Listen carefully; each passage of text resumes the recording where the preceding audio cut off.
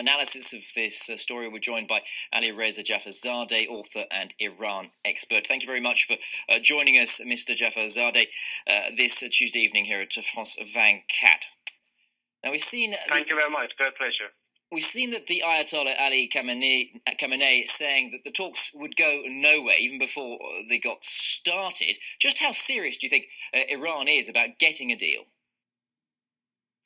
Well, I think the Iranian regime is certainly very serious to see what kind of relief they can get, but they're not at all serious in abandoning their nuclear weapons program. I think they've made it very clear that what they're looking for, and you've heard it repeatedly from various serious senior officials, that they're not going to abandon their enrichment program, they're not going to abandon the heavy water facility in Iraq, and the site underground facility in Fardo near Qom.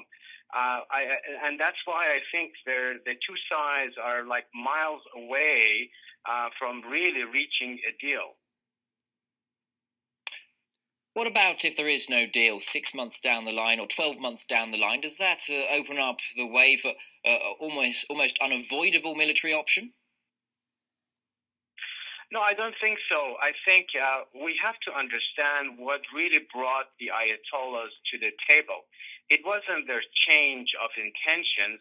Rather, the Ayatollah Khamenei, Supreme Leader Khamenei, he was forced to come to the table as a result of first sanctions, but most importantly, the domestic concerns he had. He was concerned that the continued sanctions would further heighten unrest in Iran. There is a disaffected population in the country, the younger generation, and we remember what happened in 2009, in summer of 2009, when millions of people were in the streets, and he was concerned that the same thing could repeat itself this time.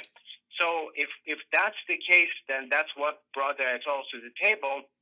We have to exploit it. I think the Western countries will have to understand that the regime in Tehran is desperate. They're in trouble, and they can get far more concessions from Tehran than they have already gotten. And their number one concern is inside Iran. Remember, in the past few weeks, particularly the past few days, there have been widespread anti-government demonstrations in various parts of Iran, in southern part of Iran, in various provinces, and that hasn't settled. Iran has increased its suppression against the population. There has been a rise in the number of executions inside the country under Rouhani. That should tell you something, that the regime is vulnerable domestically, and instead of thinking about the military option, the Western countries will have to think about how to exploit the weaknesses of the regime internally. Alireza Jafarzadeh, thank you very much for that analysis.